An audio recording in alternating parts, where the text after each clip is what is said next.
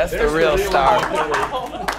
You knew that was going to happen. That's why I hate you. Jonathan right there is with our football creative side of things, and then Clay does a lot of publications and graphic design as well. So we want to know what we're doing well, what we can do better, what are you seeing across the country, and then we'll probably hit you with some questions. You guys do great work, and whether it was off the bat when we announced our partnership, some of the cool stuff I saw you do with coaches and players, to talk about how important it is to you to create first-class content, but also to get it to the players, get it to the coaches, and really try to, set yourselves apart. And of course, every single time we always get, well, what can we do better? What can we do more?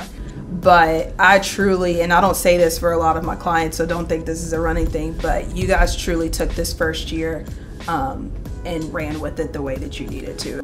I don't know how many times we saw the post on July 1st, but it had to be at least 100 where you saw athletes post this black screen with text on it, and it said, the NCAA has decided to allow student athletes to make money off of their name, image, and likeness, and I want you to know that my DMs are open for business, right? Nothing really changed except the opportunity became available, right? Like, did anybody wake up as a student athlete with a bunch of money in their bank account on July 1st? Like, no, right? You got to take initiative. And I'll also say too, because I think this, especially for this group, is really important. So, like you just said, 56,000 content was uploaded in the system, but 36,000 of it was downloaded, which is huge. So just know that the work that you're doing is actually impacting them. What we do is important because it sets them up for like the future, like not playing, but just like in life. Teaching them how to have a good personal brand is setting them up for success. Like, I actually think this is the area where we can differentiate ourselves because we're not going to rely on the traditional things that everyone else has. And so we've developed a storytelling strategy like that, where, hey, we're going to be there when you're like playing with kids at the Pistol Pete party or whatever. And that's the stuff that like we can use to set ourselves apart. That is temporal. It's not eternal.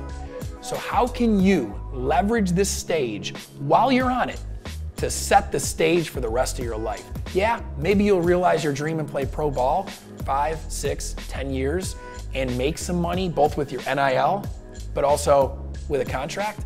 But regardless, you're not going to play forever. So how can you build a brand that's hireable and is able for you to build a career off of? That's what I care about.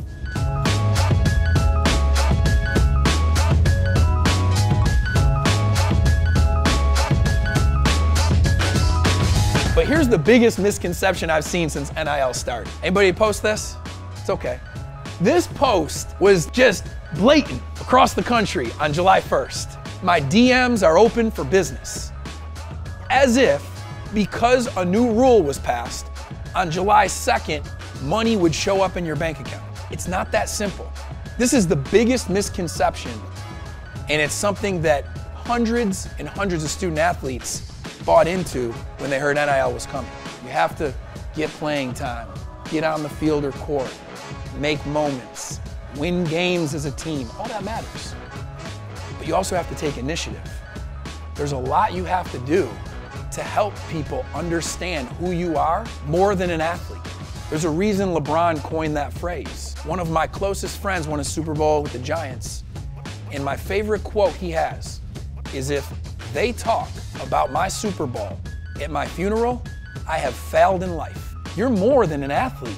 That's just something that got you here. You're a human being with passions and a story that makes you unique. So how do you take initiative to get that out there and tell that story in a multi-dimensional way beyond just sports? And how do you also do it while you're working to be the best player you can be? This staff that Steven leads sent you 49,000 pictures and videos, of which 36,000 were downloaded or shared by you. What you're doing here is in like the top 5% of the schools we serve. I talked about some of the successes here, I mentioned AJ, but what he does that I wanted to shout out is this combination of athletic ability and personality together. And so consistent posting, more than twice a week on average.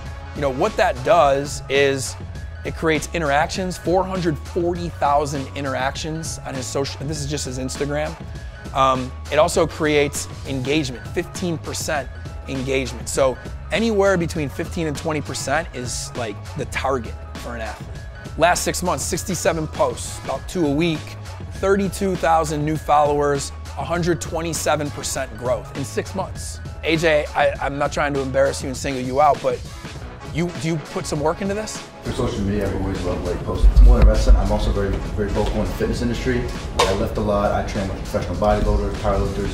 So for me, it's just a passion I have, and I want to go. If I were to stop wrestling, I'd want to go into the fitness industry. So for me, it's like I better be building my brand now, so that whenever I'm a personal trainer, whatever I do later on down the road, you know, I'm already ready for that. There's a great story on TikTok here. So Raquel took a trend and made it her own, had more than 7 million views and added 90,000 followers like that. Whether it's TikTok, whether it's a movement that's going on in society, how you can tap in to things going on, hashtags, content that you post, the voice that you have on it, and get yourself in front of a whole new audience. Kind of like when you go to the Explore tab on Instagram and something that's relevant, a topic at the time, if you create compelling content around it, you'll get boosted and people will see it. But we also wanted to build a way for you to find out about the best opportunities online to make money.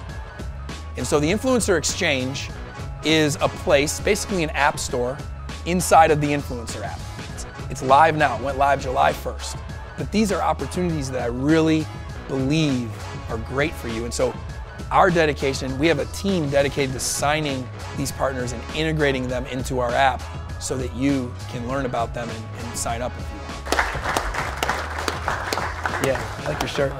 You got it, really man. Appreciate it. Yes, no sir. doubt. Appreciate it. Yep. I'll do it. I like that. To me, that's more important than going out trying to like start. If you're gonna turn pro, you're gonna get deals. You're gonna do that stuff. But how can you just start building the foundation and focusing on having the best golf season possible? Right.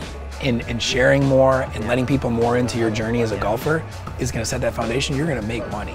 I think for you, whatever you feel comfortable with, what I would do is I would do calls. I would sign up for multiple and do setup calls and see which one can help you the best you need it. Take your number.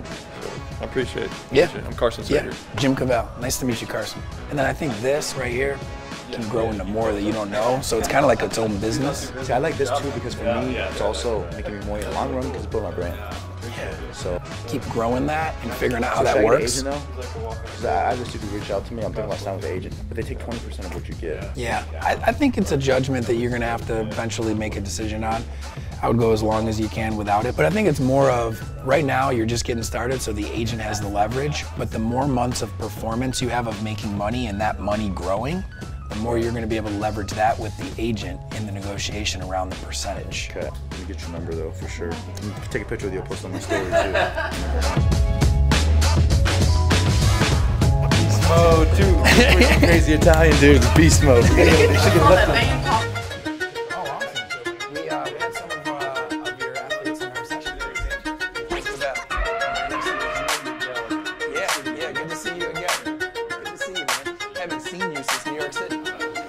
You know, I'm from upstate New York, and his family's from Jersey. I know you got him from Texas, but he just reminds me of so many guys back home, man. He's just such a competitor, you know. And he goes, "You see that national championship trophy?" I walked in the room, all the other guys were in there going for it, and I said, "Let's come home with me, boys." And they looked at me, and nobody disagreed. Yeah. Listen, at Oklahoma State, we're gonna help you use this stage to set the stage for the rest of your life. And we're not just gonna do that with academics. We're not just gonna do that with the best facilities and one of the best conferences and stages to play on. We're gonna do that by helping you tell a story that fits into this tradition and helps you leverage this stage to build your own brand that might equal NIL deals. But what I like most, and I see a lot of teams try to do it when coaches get involved, is making social media a we thing, not a me thing. Going back to my last example, we got the game ball to Jane Doe. Let's, Jane, you're gonna have a special highlight video coming to you. Hey, when she shares it, y'all, let's make sure we reshare that. That's a big deal. You earned it, Jane, great job. Those are the things that I'm seeing coaches do when they do get involved, and it's something that a creative staff member could never do. We're getting verification. Everybody's telling us we're going to get verification. We're going to get this and that. That was nothing. I didn't talk about that one time throughout the recruiting process, you know? Yeah. And then, you know, once he commits here, then it's like, well, this is what we were promised from other schools. Can you do it? You know? Like, get good at basketball. Yeah. Like, I told him, like, all the good basketball players I know, they're verified on Twitter, on Instagram already. So It's true. their application was getting good. Yeah, right. Well, that's what I told the father, because if you're top 500 in the world in tennis, which a lot of college players will be in the top 500 even while they're in school, then ATP validates you. So I was just like, start winning a few more matches, he's gonna be top 500, and then we're not having this discussion, you know? Appreciate y'all's time. Nice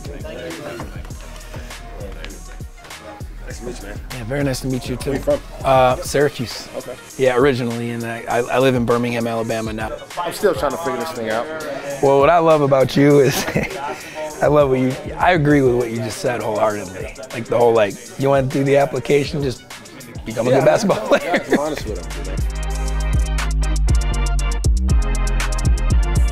I thought the meeting last night went really good. What you already are selling is that we are going to develop you as a player, as a person, all of those things. And now this is just part of it. This is just another platform, another, just a continuation of that. I think that was good to hear, that group of coaches, because I think they do a great job of that. Before, you still could make money, but you're gonna have to wait until you left, and it might just be that you got a great job. How can we give student athletes, parents what they want while still giving them what they need? But the core of it, the spirit of what it is about, I think is right. I mean, yeah, they should have the ability.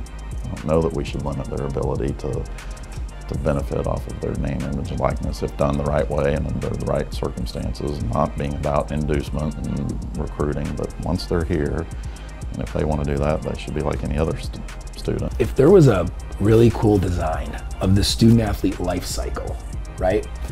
It would be like, they get here, they become a cowboy or a cowgirl. What does that mean? There's the grades and they pick their major and they do an internship and they play for their team and learn the system and they train and develop themselves physically, right?